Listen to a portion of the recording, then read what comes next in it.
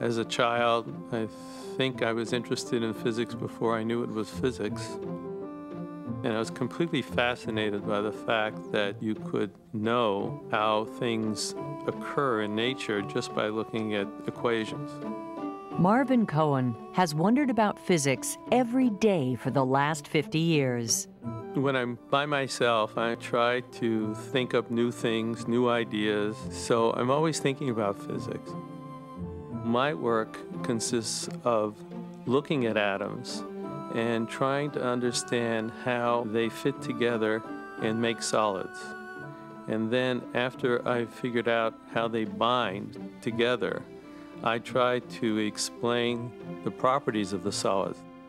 I wish more people felt the excitement of physics. The fact that we can actually explain what's happening around us is marvelous.